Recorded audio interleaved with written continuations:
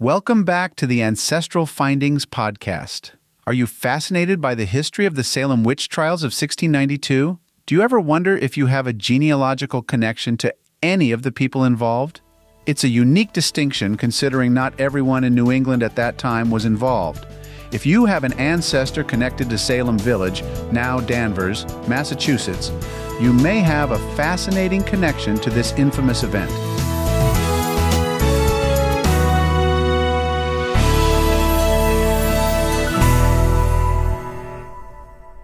While the trials bear the name of Salem, the actual location of the accusations, trials, and executions was in the neighboring community of Salem Village, now known as Danvers.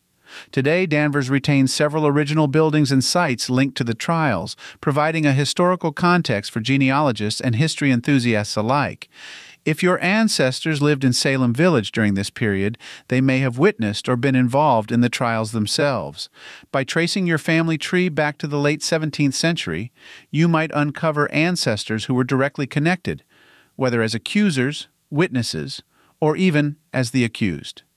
When researching Salem witch trial connections, two groups typically stand out: the accused and the accusers.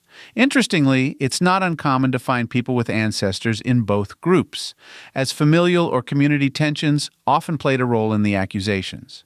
While there were dozens of people accused of witchcraft, only 19 were executed, and one, Giles Corey, was famously pressed to death after refusing to enter a plea.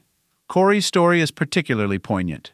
Refusing to plead ensured that his property would not be confiscated by the town, which allowed his children to inherit his land.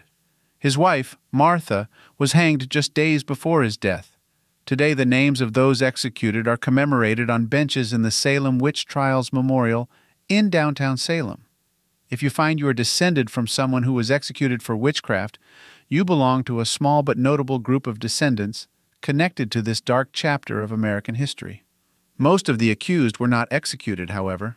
Some saved themselves by confessing to witchcraft, believing it was their best chance of survival. Others languished in jail until the hysteria passed, at which point they were released. Still, not all those accused or involved left descendants.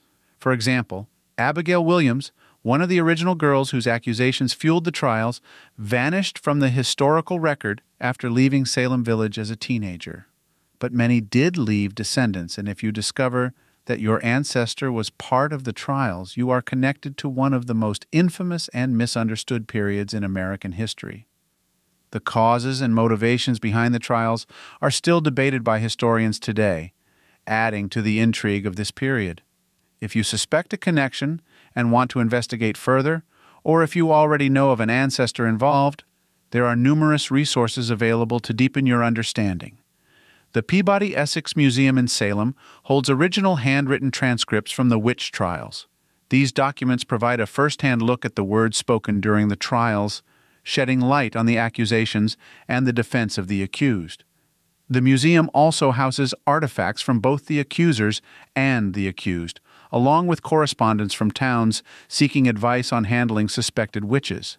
Even letters to the King of England can be found, showing efforts to end the trials from afar. The Bloodlines of Salem website is another excellent resource, offering information on both the accused and their notable descendants. Genealogy websites like Ancestry.com also have detailed family trees of the accused and accusers, which you can trace forward or backward to explore your potential connection. There is also a lineage society, the Associated Daughters of Early American Witches, which offers membership to women who can prove their descent from an accused witch. Membership in this society is a rare distinction, so if you qualify, it's worth looking into. The Salem Witch Trials remain a significant part of American identity. Their legacy endures in books, films, and cultural memory, serving as a stark reminder of the dangers of mass hysteria and injustice. By discovering your connection to the trials, you become part of this history, one filled with tragedy, intrigue, and a cautionary tale that echoes through the centuries.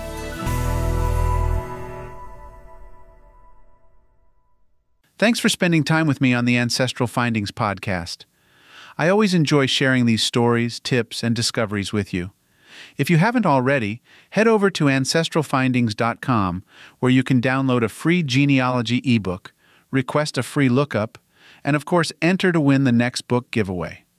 It's been an incredible journey together since 1995, and your support through these past 29 years means more to me than words can express. I'm so grateful for this wonderful community of genealogy enthusiasts who continue to inspire me every day. Keep up the great work on your family history research, and may your next find be as exciting as your first. Thank you again for being part of this journey, and as always, happy searching.